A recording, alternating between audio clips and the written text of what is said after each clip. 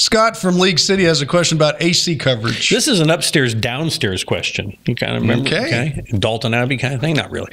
So Scott writes, our 3,000-square-foot house has 2 AC units, one for downstairs, of course, one for the 914-square-foot second floor. So our living area has vaulted ceilings. He sent in a picture here so you can see what a lovely abode. I didn't get you there, did I? No, I'm fine. Okay. A lovely abode he's got there. Yes. It's neat. I like that. Very nice. Like a nice color scheme you got going there and all. Little Victorian eclectic going on. But I think this is the key up here. I got it. This open area up here on the top. Anyway, right now, he says, my wife are expecting a child on it right now, coming in January. He said, right now, the upstairs thermostat will read temperatures as high as 87 degrees. So I'm planning to add insulation this winter. But in the meantime, can I just keep the upstairs AC turned off unless we have guests? Scott wants to know, would this be an energy efficient choice?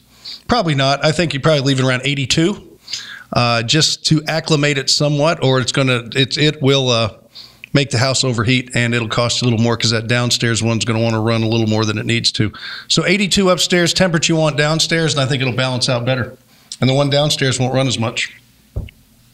82 degrees. And because the idea is that you're going to remove some humidity from the roof area? You've got to acclimate it somewhat because your air is going to stratify back and forth. And when cold air drops, hot air rises, and you get all the humidities going up there, you want to keep it somewhat acclimated. Listen to him. He sounds like a meteorologist over here. This is going to stratify. Yeah. This cold pressure center is going to move up from the living room, right? I don't know. Okay. Maybe. All right. Do you need a forecast on how to fix your problems?